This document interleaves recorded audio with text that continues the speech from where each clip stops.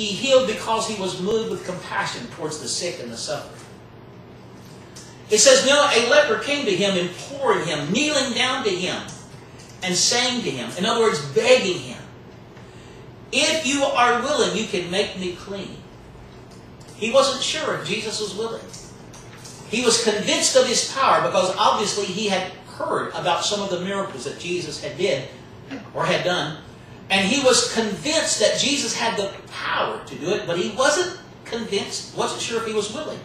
And so he comes and he falls down before him begging, imploring, Lord, if you are willing, you can make me clean. Then Jesus, moved with compassion. The Greek word is a very long word. Something like splanknizomai. And it means to yearn inwardly. It means to be deeply moved from within. To yearn deeply in your inward being. Now this is interesting because a leper was a grotesque-looking creature. Leprosy was a terrible disease that ate away people's parts of their body, and their noses were missing and their ears and faces. And because the disease were contagious, they were quarantined. They had to live apart from their family and their loved ones. They were ostracized and isolated. If they were traveling along a public road, a highway, and they were meeting people, they were required by law to begin to cry out, unclean, unclean, so that people would make a wide berth around them. And so here a leper was a person, an outcast, who was an ugly creature and who had, maybe some of them for years, had not felt the touch of a normal human being, not felt the touch of compassion, of caring, or love. And it's interesting, when this leper came and knelt down before Jesus, something in Jesus broke. There was a yearning and a deep moving within. And he did something that maybe this leper had not experienced in years. He experienced a touch from a well human being. Jesus reached out and touched him. And it was a touch of compassion. Oh, folks, I have been in healing meetings where it was conducted like an assembly line. It was conducted mechanically like an assembly line. There was no compassion. May God bring back a compassion into His church and into His people. And when we see God's compassion flowing like Mark is describing here, we will see healings. We will see miraculous healings take place. And Jesus was moved. There was a yearning, a deep yearning and stirring and moving deep within. And He reached out and touched him. He said, I am willing, be cleansed. And immediately, he was cleansed from his leprosy. Wow. Oh, may God bring back His compassion to His church. And when that compassion stirs and is flowing, that's a good sign, if you like.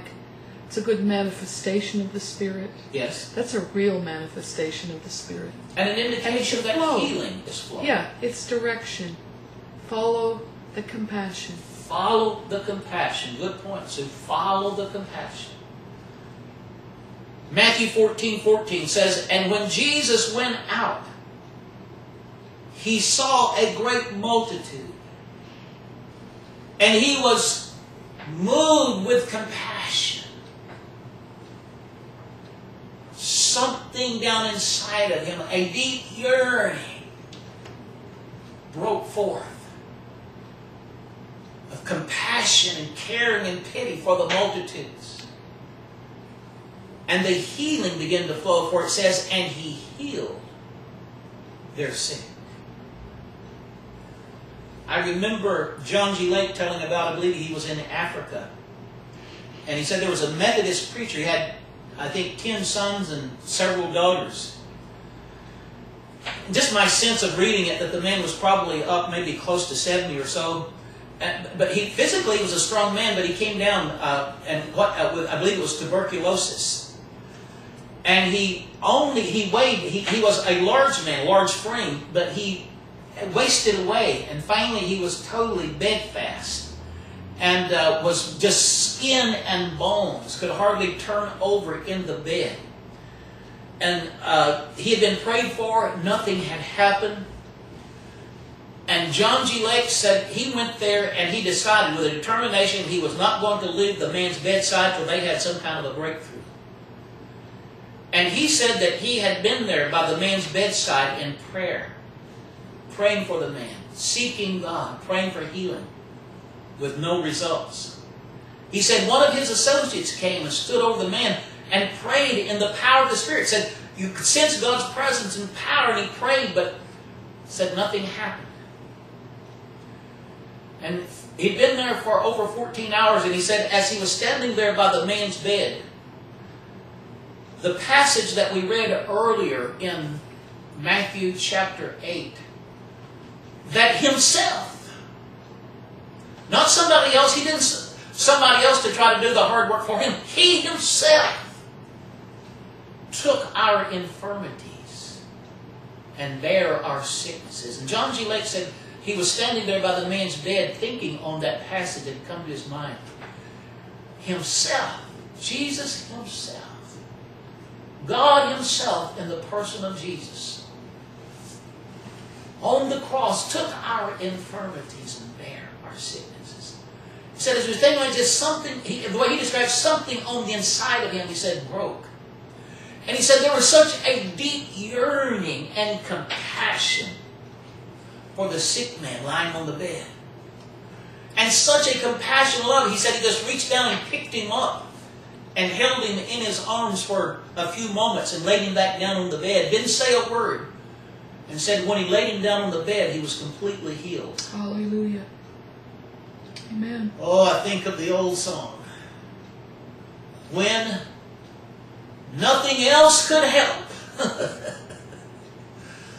love lifted me. Folks, a legalistic, and I hope you don't take me wrong on this, I believe in a doctrine of healing, but a legalistic, formulaic doctrine of healing will not bring what is needed. Oh, it's got to be that personal, that dynamic, the love of Christ working through us for a sick and dying world.